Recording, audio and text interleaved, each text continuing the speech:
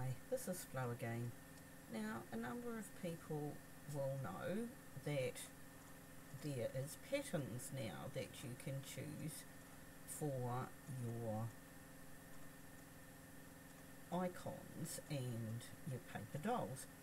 In fact, any icon you can change to a pattern if you change it to print first, because the patterns have to be printed. Now, what I've done here is I've imported the paper dolls teen scene, and I have imported 3 paper dolls, this little one in the blue dress, this little one with the pajamas on, and this little gentleman here. And what I'm going to do is I'm going to show you how I changed this little girl with the blue dress, and what I did was I lightened her skin colour. Some people want it lighter, some people want it darker, and if you know the RGB or the hex code rather of your skin colour, which are available on the internet, you'll be able to change your skin tones to whatever you like. Now, what we're doing at the moment is we're changing the patterns. So what I've done is I've made my paper dolls 8 inches for no particular reason other than it makes it easier for me to see on the screen. And I'm going to change her dress, and I'm going to change her pom-poms. So what I do first is I go to my layers panel and I make sure that she is selected, and you can see here she's selected, and I will ungroup. And then I'm going to pick her little, no, this was picked her pom-poms, and so I can go up to the pom-poms, and I'll do the pom-poms first. And what you need to do is either click on the scissors or the pom-poms themselves and go up and choose print. As soon as you choose print, you've got an option of doing a different colour or a pattern. Now with mine I have a lot of patterns, and I'll just clear them all at the moment, and I'm going to choose a pattern that I think will make the pom-poms look a little bit more realistic. Now you can scroll through here going down like this, or you can go down to the collections, or you can filter what you want. Now if you choose filter, you can filter by the patterns you own, the subscription free ones, or you can filter by colours. And if you go all the way down, you can see that you can choose by multicolour as well. Now if you go to collections, you've got styles, polka dots, textures. Now again, you will be limited by what you've got available to you, but at the moment I thought it would be quite nice to just initially, I won't choose a collection, I'll go back up to these ones and I will scroll them down, and for some reason my themes don't seem to want to go back. If I click collections, it does. Now you can scroll through your patterns here and you can find the pattern that you want. Now this time what I found was that if I chose a multicoloured one, it made the pom-poms look a little bit more realistic. Now I'm just scrolling down through, I find that the ones that I don't own actually come up first, so I have to scroll down through quite a number of them. Now if your team is in a particular colour, you will find that you would probably like that particular colour. And you can see I've been scrolling a bit fast. I've obviously clicked on something and it's come down, and it's well scrolled, it's only half scrolled down. Now this time, for instance, I might choose this red and white and see what her pom-poms look like in red and white. Now it does take a little bit of time to come up because these are quite complex images. Now you can see that those have gone to red and white, but I'm not so keen on that simply because they don't show up terribly well with the white background in there. They may, if you've got her on a different coloured background once you've printed her, but in the meantime I will choose something a little bit different. I wonder what this one's going to look like. And you can sit there and you can scroll through and you can waste an incredibly large amount of time with, actually she looks like she's holding little bunches of flowers there, and that's quite nice. So this time I'm actually going to pick her dress, which if I click up here I can pick her dress. Again, I shall go in and I shall choose print for her dress, and I can pick patterns. Now I'm going to go back to the same pattern for her dress, but I'm going to do something a bit different. I'm going to edit it, and down here you've got an edit button, and if you press the edit button you'll see you can scale the pattern. Now if I scale the pattern larger, it makes her dress look the same colours but slightly larger, and so because of that you can put the dresses and the pom-poms in different colours, but they certainly still colour match and it looks really pretty. Now that one won't show the horizontal and vertical slide as well, but if we move this to say 50, you will see that when I click it, it moved the pattern. Now if you want a particular part of a pattern in a particular area, that's what you would do, is you would move it vertically or horizontally, and sometimes that makes a difference with a pattern, sometimes it doesn't. Now I'm going to finish that. I didn't go into changing the skin colour, but you can do that quite easily. If you need to know any more, just send me a message and I'll be able to walk you through it again. Now this little lady, again, she's in pyjamas with a teddy bear, and I've made her pyjamas the same pattern as her teddy bear, and I've also given them lips, as you'll see here, which I've imported from a facial feature that I had already on there. Now again I have to ungroup the little lady. I shall pick her pyjamas. I shall again go to print and into patterns, and this time I'm going to go to a collection, and I'm going to say, okay, I'm not going to go to that collection, I'm going to the theme of animal prints, and this is animal prints and wildlife,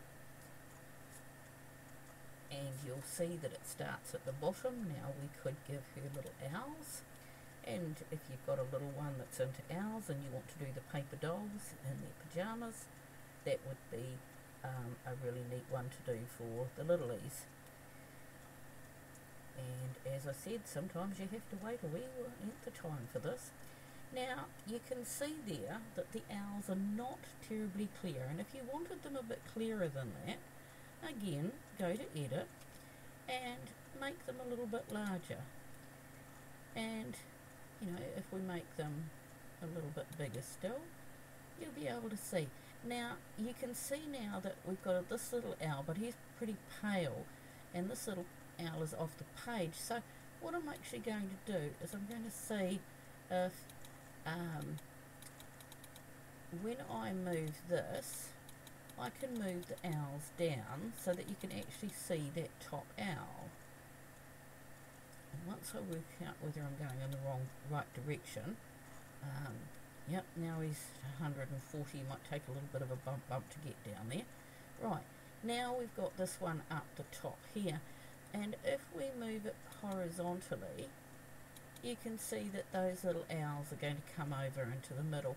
And now I've got a little owl up here that you can see, and a little owl down here. You might want a little owl in here, and you might not want these ones up here. But by moving these ones, you can actually do quite a lot.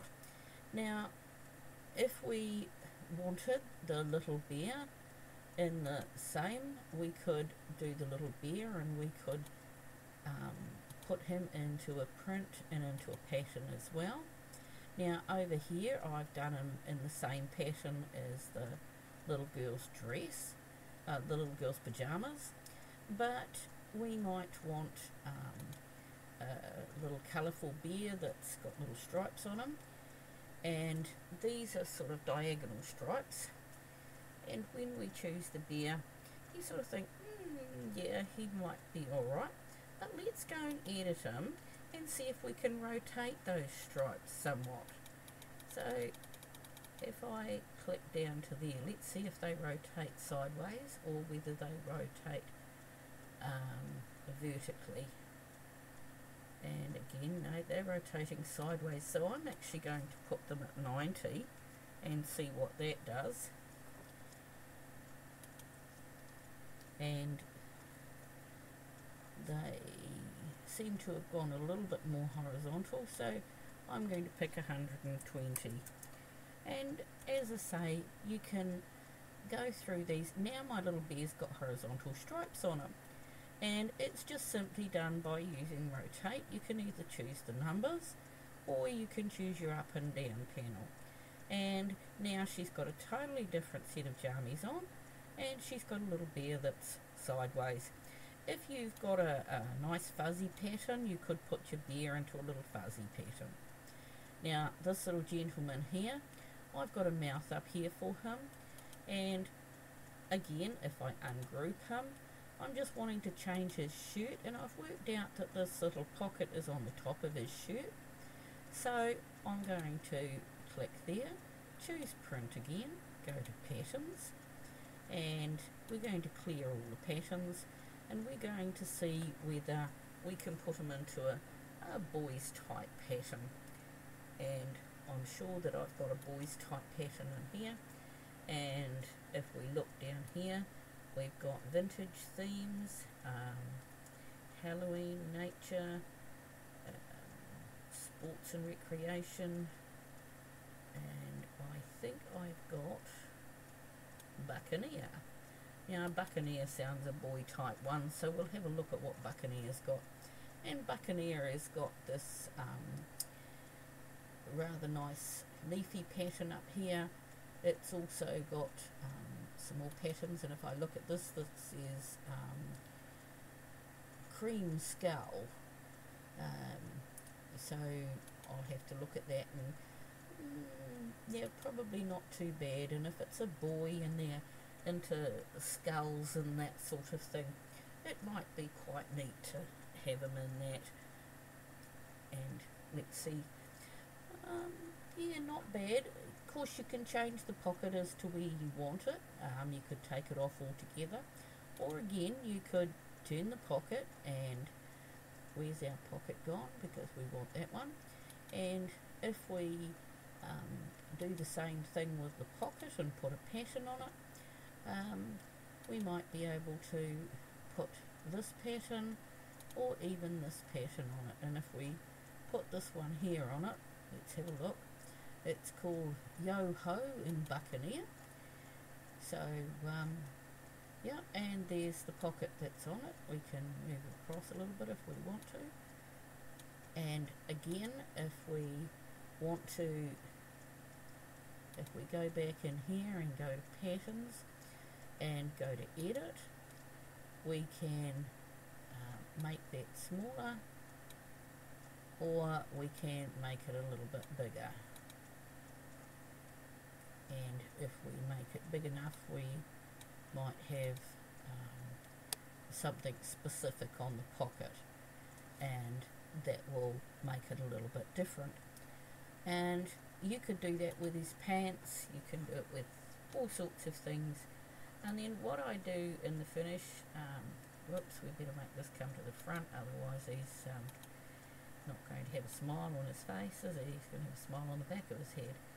So I've just used a bit of a moon to do that smile on his face. One of the things I would do now is I would go and I would regroup them, and because I like to print my dolls completely because it saves paper, I would select him now, and I would just flatten him, and that will give me a printed doll. Now likewise, you can either attach them or you can select print, and you'll find if you select pattern, flatten, you will find that they now go down to an area where you can print them, and it makes them very pretty. As I say, you can change the colour of their skin tone, you can change their dresses, their colours, their shoes, anything that is part of them you can now change with the patterns. And just remember that with the patterns, you're going to choose the print first, you're then going to choose the pattern, and you go down through your patterns and you see which ones you've got. And there's a lot of patterns to be had. You can also get free patterns from off the internet, and there, of course, you load your patterns by doing your upload images, and when you upload a pattern, you'll find that it comes up in here. So it's very important at this point that when you do load a pattern, you give it a name so that you can find it again, and give it all the bits and pieces so it knows what collection to go in. And I hope you've enjoyed that, and I hope you give it a go, because you've now got lots more attributes that you can see. That the one I've got clicked is the Paper Doll Teen Scene. It's a purchased cartridge for me, and it's in C Sport, and it gives you the number of the image here. So if I wanted to import it again, I can just put that in, and I can have another little doll, and I can have all my little dolls either the same or different. So I hope you've enjoyed it. Thank you very much.